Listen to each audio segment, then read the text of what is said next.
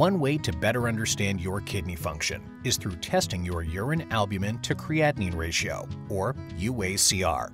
The uACR test measures how much protein is in your urine, or pee. Too much protein in your pee, which is called proteinuria, can mean that the filters in your kidney aren't working as well as they should. The uACR test is a simple urine test. You'll collect a small sample of urine, about 2 tablespoons, in a cup. Remember to drink water before your appointment. Your urine sample is then sent to a lab, where they look at the amount of albumin, the main protein in your blood, and creatinine, a waste product from your blood filtered by your kidneys in your urine.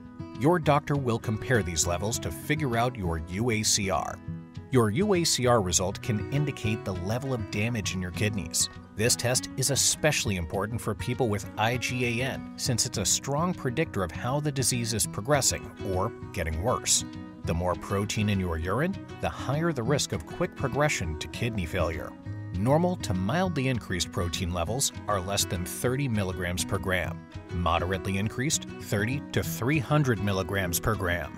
Severely increased, 300 or more milligrams per gram.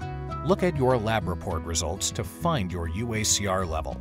Since you may not have signs and symptoms of proteinuria, it's important to talk to your healthcare provider about regularly monitoring your proteinuria levels. Regularly monitoring your proteinuria can help you see how your kidney disease is progressing. There are not always symptoms of proteinuria, but the following can indicate high levels of protein in your urine. If you have any of these symptoms, it's important to tell your healthcare provider. For more information on uACR testing, visit kidneyfund.org/IgAN.